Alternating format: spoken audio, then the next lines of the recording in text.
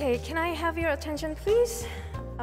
We are now starting the second part of the opening ceremony. Well, actually, I was not asked to MC the second part till the last minute. So, well, I don't have to run the whole ceremony. I will just fill up the gap occasionally. Even if I make mistakes, please forgive me. Well, I'm first supposed to have this person on the podium. Okay. Well, actually, Evan mentioned the Jeju Symposium back in 1999, and I was attending that symposium as a student. And that's the first time I knew about Evan and her beautiful work. And it took me more than 20 years to learn how to say her name right. So, Evan van Dishoek, please.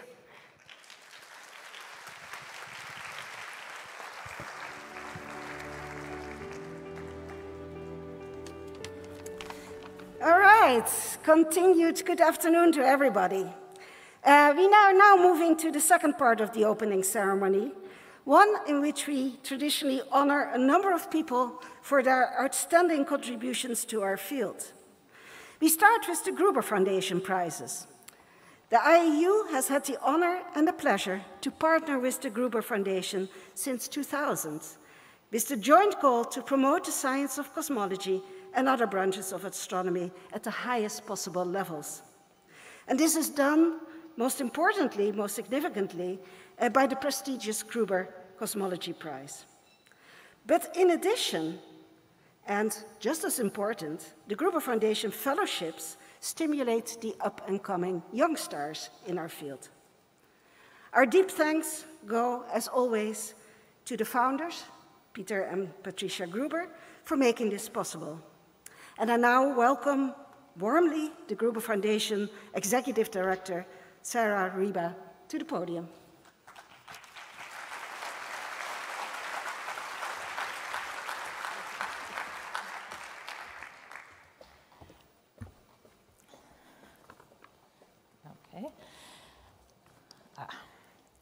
Welcome to the announcement of the 23rd Gruber Cosmology Prize, honoring a leading cosmologist, astronomer, astrophysicist, or scientific philosopher for theoretical, analytical, or conceptual discoveries leading to fundamental advances in our understanding of the universe.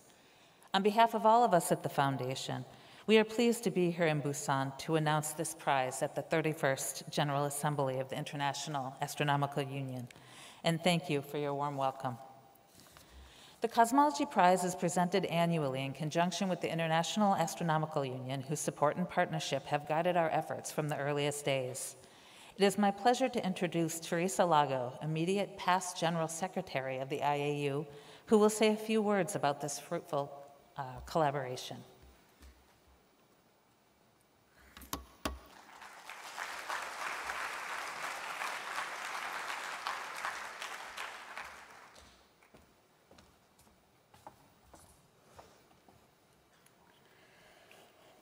The IAU is pleased to have collaborated with the Gruber Cosmology Prize since the prize inception.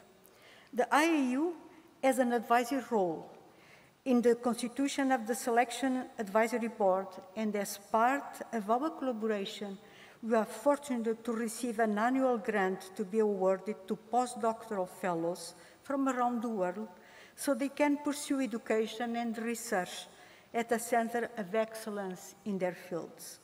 Since 2001, the fellowship has been awarded to 31 very promising young scientists from Algeria, Chile, Poland, Taiwan, India, Spain, Italy, Israel, Greece, Belgium, the Netherlands, the Russian Federation, Mexico, the United Kingdom, Colombia, Egypt, and the United States.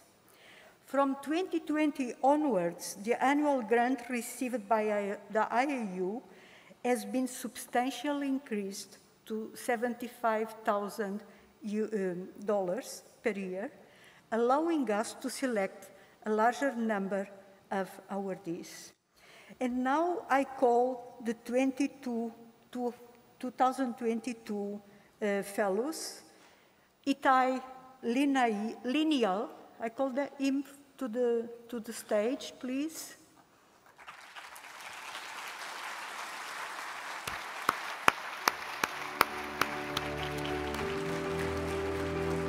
And you can see,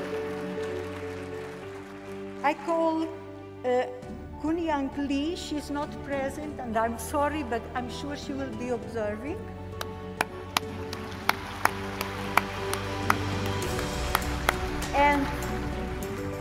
And Piyushi Sharda.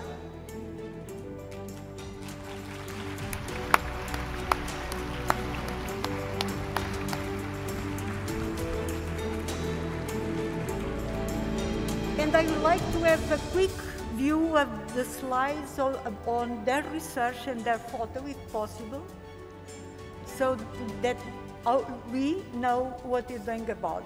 Well, Itai works on stellar explosions and the orbits. This is the last one. I can start with him. Piyushi Sharda researched on the role of metals in tracing multi-scale structure. Whoops. Multi-scale structure formation in galaxies in the early universe. And Itai, as I was saying, works on stellar explosions and the orbits of stars near supermassive black holes, binaries, aiming at improving the understanding of the coevolution between massive black holes and galaxies and their origin. And I will present you your certificate.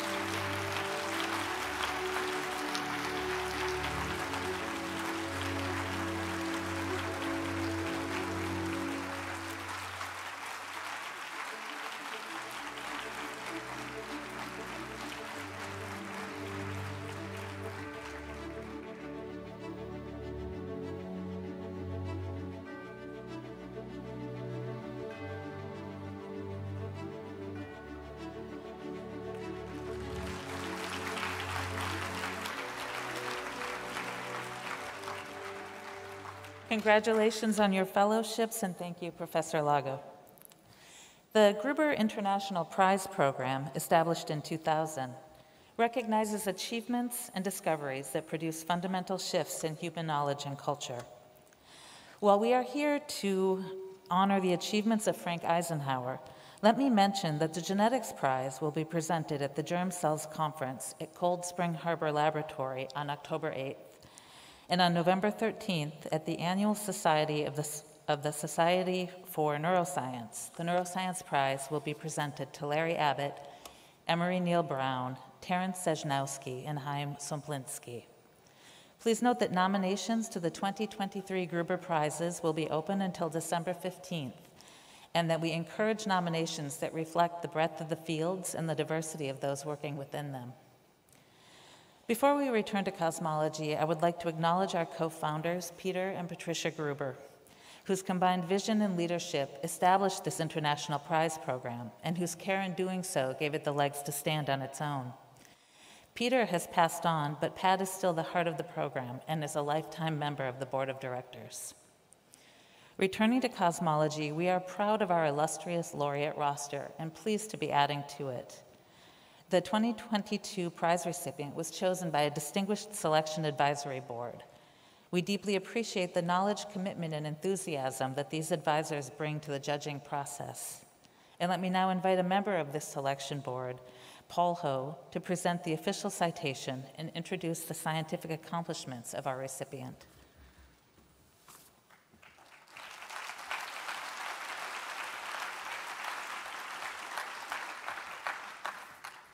So this is to show sometimes poor astronomers do make a little money. Not a little, a lot of money. So let me read the official citation for you. The Gruber Foundation is pleased to present the 2022 Cosmology Prize to Frank Eisenhauer for his innovative design and construction of the gravity instrument, a near-infrared interferometric beam combiner for the ESO Very Large Telescope Interferometer in Chile. Gravity has opened up near-infrared interferometry to help us understand a wide range of astrophysical and cosmologically important phenomena, including black holes and exoplanets.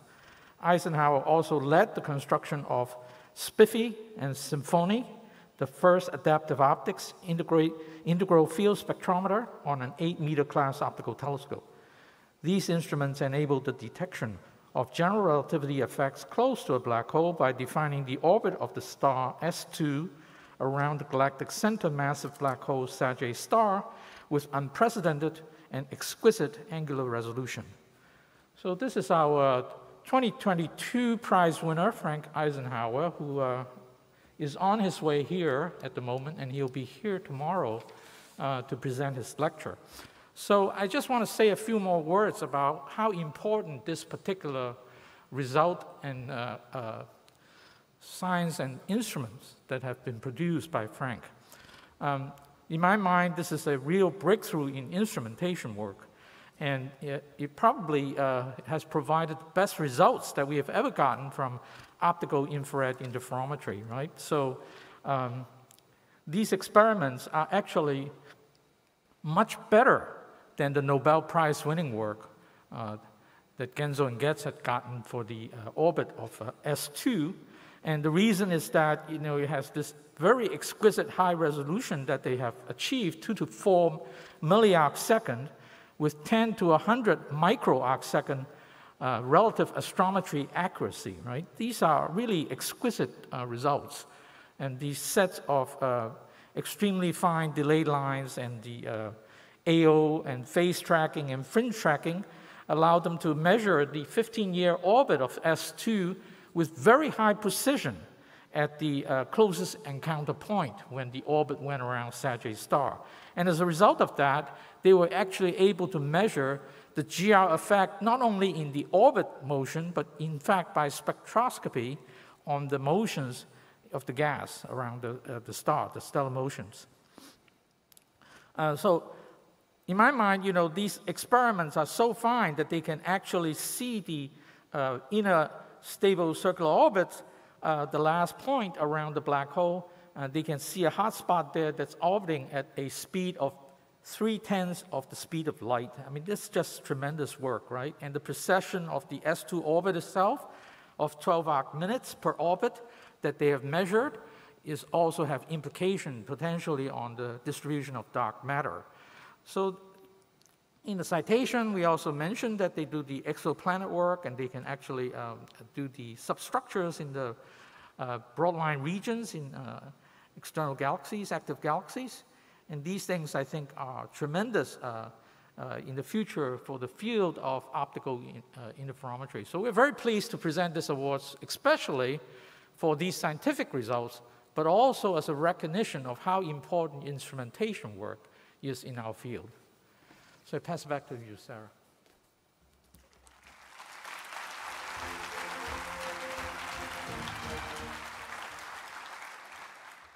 So this is usually the moment when we would officially award the prize, but because Frank Eisenhauer won't be here until later tonight, we'll pin his prize tomorrow before his lecture, which is at 12:15 p.m. in this room, a new era of high angular resolution astronomy. So I hope you'll join us for that, and this concludes our presentation.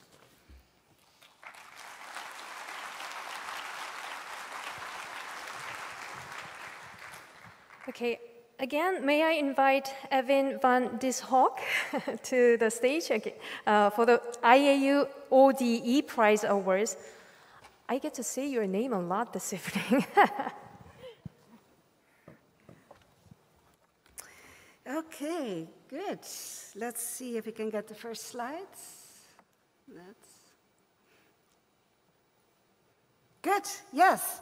So, The strategic plan 2020-2030 has already been mentioned, and one of the goals there was actually to diversify the portfolio of the prizes that we have as the IZU.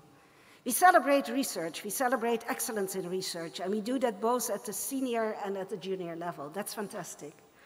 But there are also these other aspects of being an astronomer, our obligation that we all have to society. And that is basically to also engage in outreach, in development, and in education. And so I'm very pleased that we actually are able here to present the inaugural ODE prizes, ODE, as we'll explain in a moment.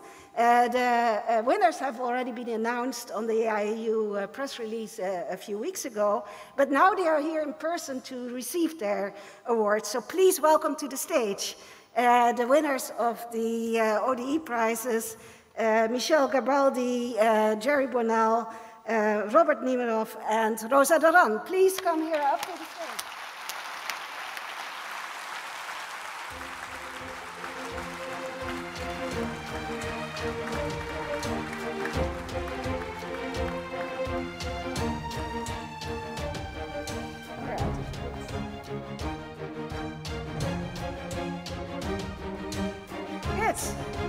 So, outreach, development, education, that makes the word ode. So what is actually an ode?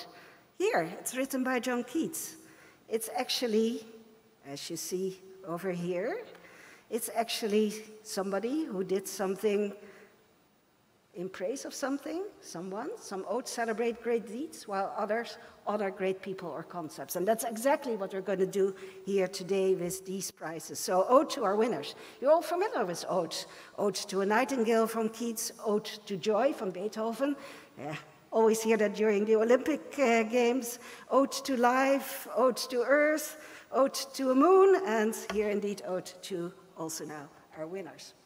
So we chose these three areas because they're really complementary. One of them is outreach, that's really public astronomy communication, but you can also think of media relations, of planetariums, of storytelling, all that follows under outreach.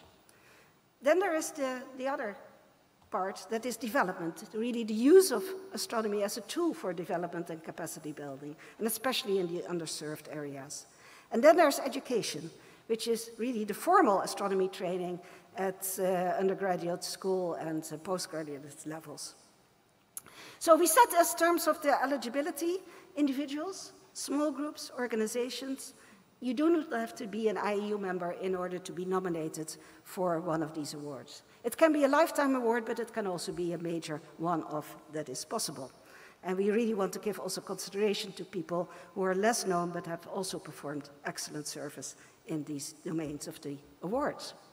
So we actually had three selection committees, one for outreach, development, and education, and they are chaired, you see over here. And then there was a super committee that basically consisted of an independent chair, myself, and these three chairs. And each of these committees consisted of 3 to 4 members with membership from across the globe. And it was really fantastic to see both the nominations that we got from across the globe and the participation in the selection also from people across the globe. So, without further ado, let me say a few more words about each of these prize winners. The first one is Astronomy Picture of the Day in Outreach. That was really, well, it rose to the top very quickly because I think all of you are familiar with Astronomy Picture of the Day. It has been around for more than 25 years. It's now available in more than 20 languages, close to 30, so this is also a recognition and a shout out to the entire Astronomy Picture of the Day team. So many volunteers across the world. It's seen by millions each day. It's used in classrooms, primary, secondary, university courses, contributions from professionals and from amateur astronomers. And just looking at APOD over the last few days, I mean, I saw the beautiful JWST image, brand new. I mean, I hadn't even seen it before it came on APOD. And then, you know, beautiful astrophotography, the North Celestial Tree just a few days ago. Fantastic image taken from China. And then there are also some from Korea, like you see here, the Leonids. And the interesting part is that all of them have a story to tell. The texts are really fantastic underneath each of these images, and that's really what does it. So this is really truly an outreach project that reaches out to the entire world, having now been viewed by billions of people. So it's my real pleasure then to hand these awards to Robert Niemeroff and Jerry Burnell. And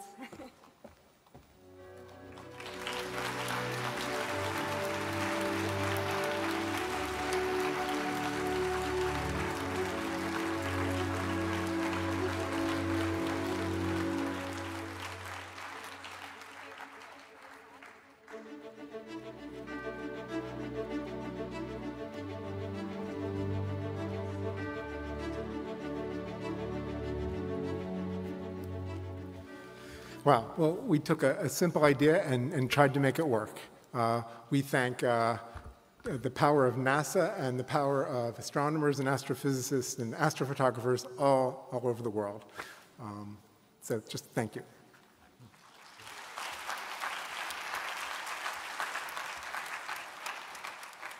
I will echo Bob's sentiments. Tak 감사합니다. Thanks.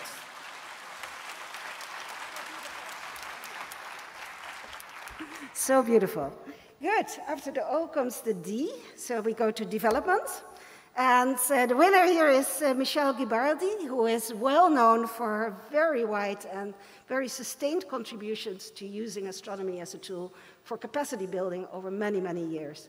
She has done it in many different ways, most notably through hands-on teaching in developing countries, through the well-known EASIA schools, that the IAU has been active in since 1967, but also through the AstroLab workshops that she co-developed and that she does in South America, Africa, and again, especially in the developing world. And what is important here is that she not just teaches astronomy, no, she teaches creative thinking, research skills, methodologies, because those are the skills that you need, not just in astronomy, but that you can also use in society. And that is really the astronomy for development part that you see here. So, Michelle, without further ado.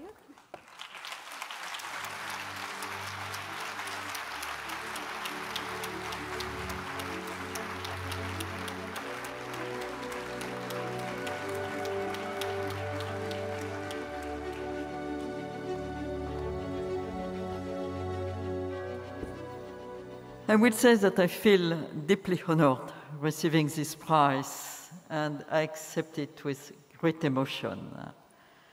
I wish to associate to this event the numerous colleagues with whom I have been developing so many projects in this domain. Thank you to them. Thank you, Erwin. Thank you, the Union.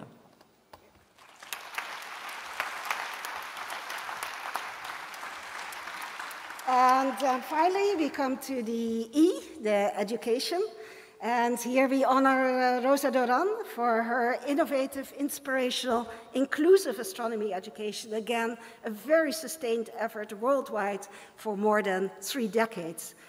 She has initiated, co-funded, find funding for it, and then also developed the material and gone out everywhere across the world for the teaching, both large and small-scale projects, reaching thousands of children, but also thousands of teachers, and that's the important part, through Nucleo, through the Galileo teacher training program, all fantastic. She's a real powerhouse, and I've seen that in person when we were on Principe Island together, and we went to all the schools there. So, fantastic, Rosa. As one nominator wrote, said Rosa's motto is really to change the world through astronomy education.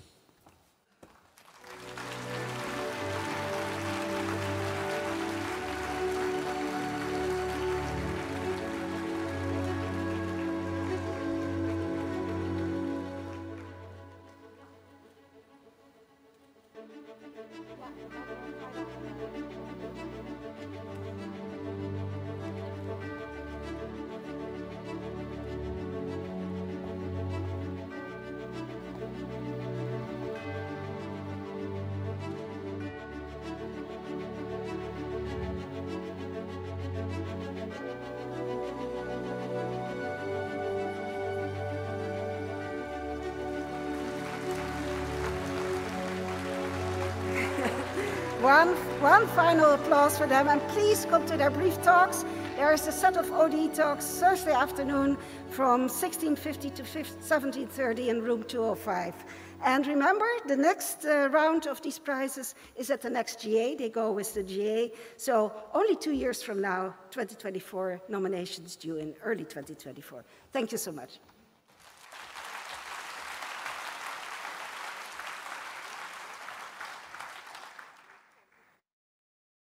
Oh, my mic's out. Okay, congratulations again.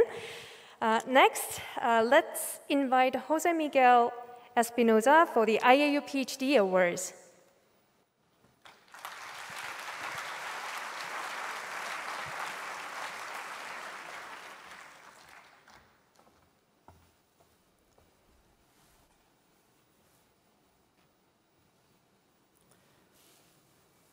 Okay.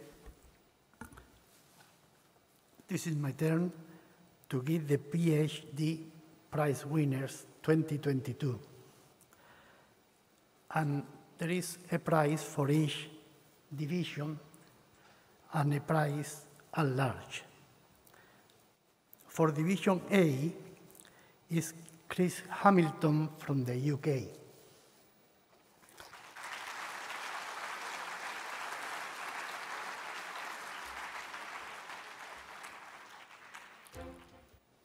Division B is Francisco Javier Bailén Martínez from Spain.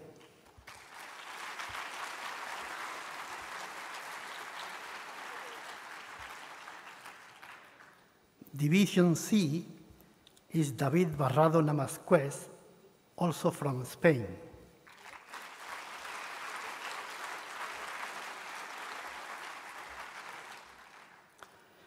Division D is Ricardo Azcodia from Germany.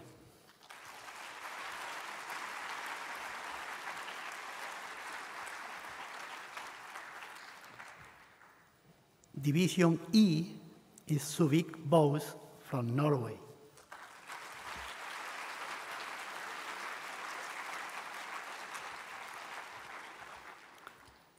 Division F is Megan Mansfield from the USA.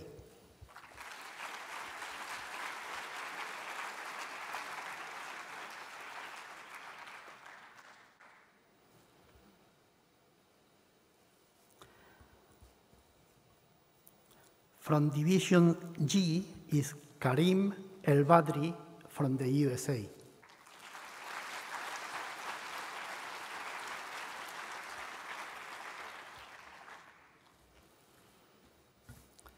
From Division H is Anirudh Chiti from the USA.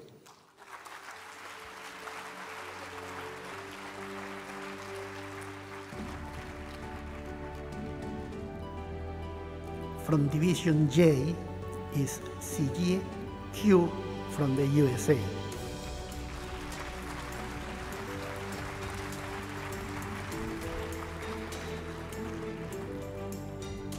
And the PhD prize at large goes to Retika Joshi from India.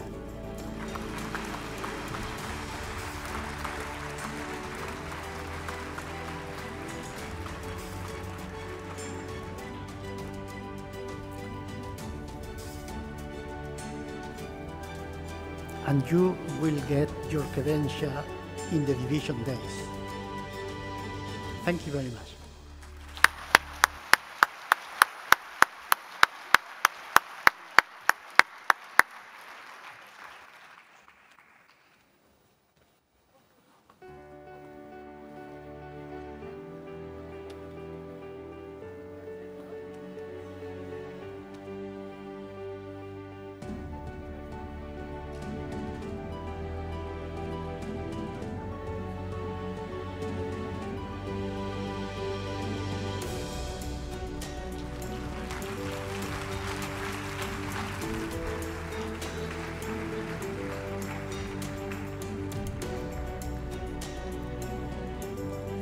And there are some honorable mentions.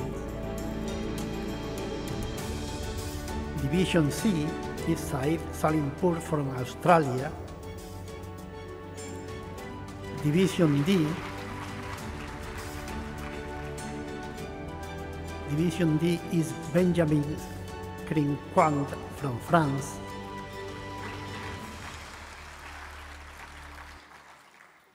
Division E is Vinci Rouen from Belgium.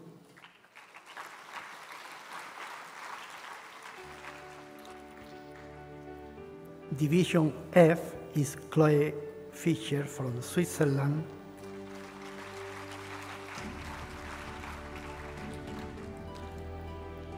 And Rafael Luque Ramirez from Spain.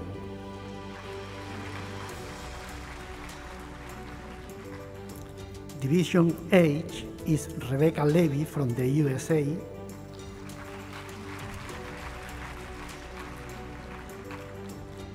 And finally, Division J is Martina Shurilinka from Germany.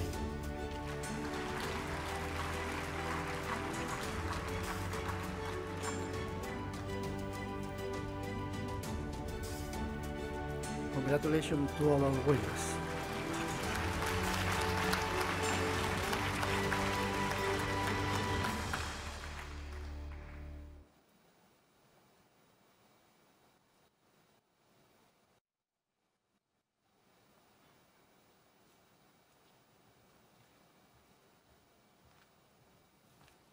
And that concludes our opening ceremony. Please join us for the reception just outside and have a great GA.